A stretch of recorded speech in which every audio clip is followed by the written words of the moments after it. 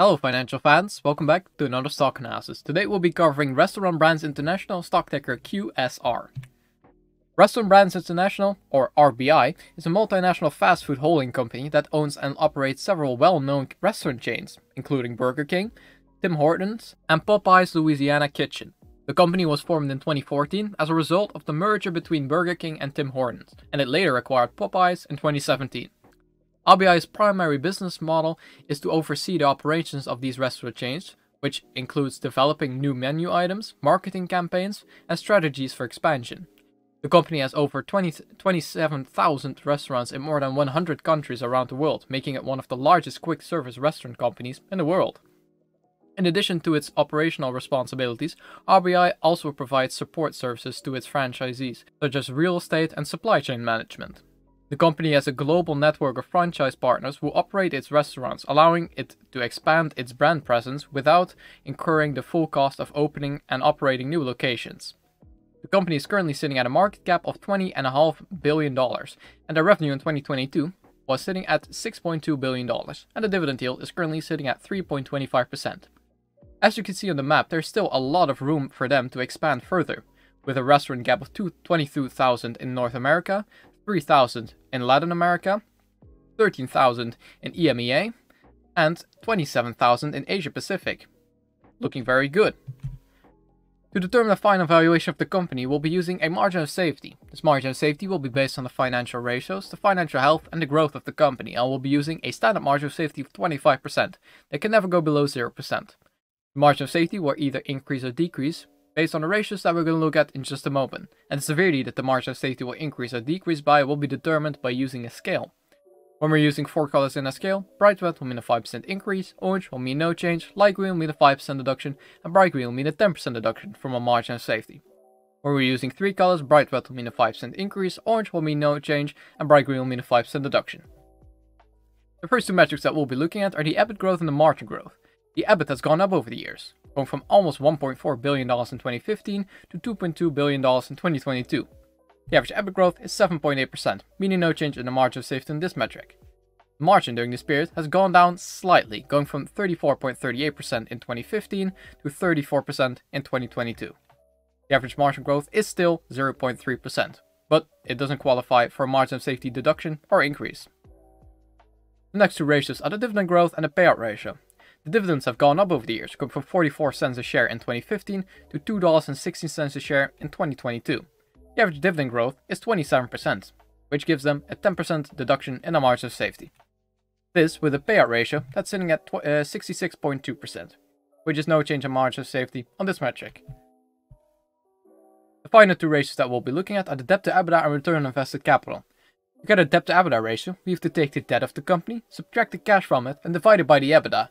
Out of this, we get the amount of years of EBITDA it takes for the company to pay off all of their debt. For QSR, this is almost 6 years, in this case a 599% debt to EBITDA ratio, which gives them a 5% increase in the margin of safety. The return on invested capital for QSR is sitting at 9.9%, meaning no change in the margin of safety on this metric.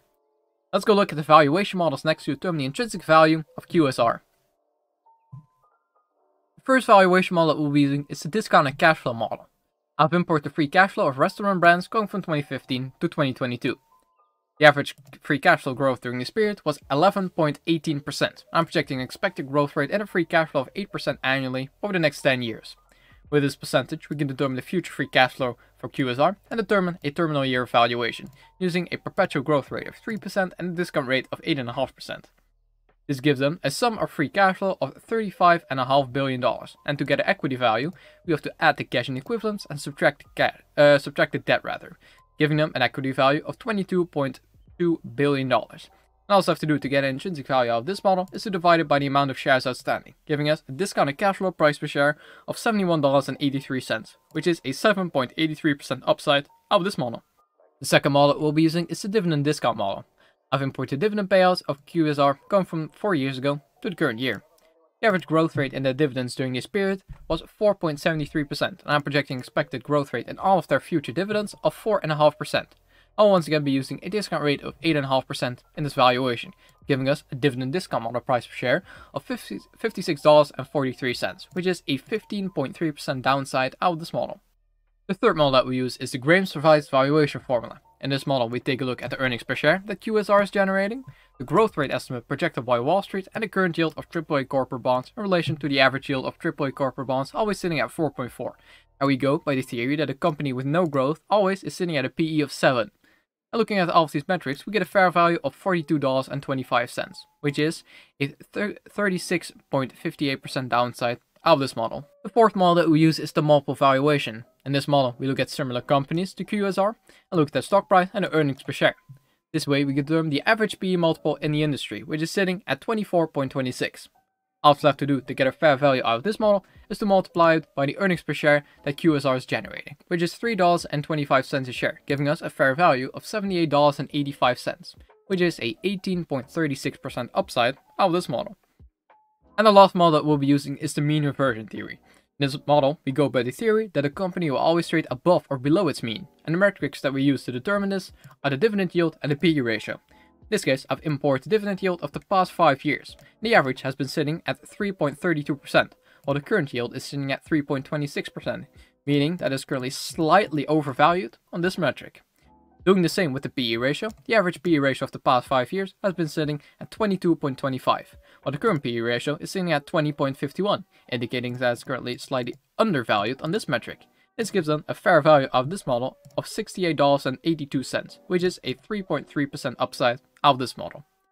If you want to get access to all of the models that I use in my videos and much more, you can check in the description from my Patreon link. Anyways, getting that self-promotion out of the way, let's go look at the final overview of a valuation next. Looking at our final overview, we've imported the discounted cash flow, discounted dividend, Graham's valuation, the multiple valuation, and a mean reversion theory price per share, giving us an average of $63.64. Without a margin of safety, we would get a downside of almost 4.5%, but we have determined a margin of safety earlier, using a standard margin of safety of 25%, adding 5% for the debt to EBITDA, and deducting it by 10% for the dividend growth, leaving us with a 20% margin of safety. Applying this margin of safety, we get a fair value of $50.91, and with the current price of $66.62, we get a downside of 23.58% out of our valuation. If there are any other companies that you would like to see me cover on this channel, please let me know in the comments, and thanks for watching.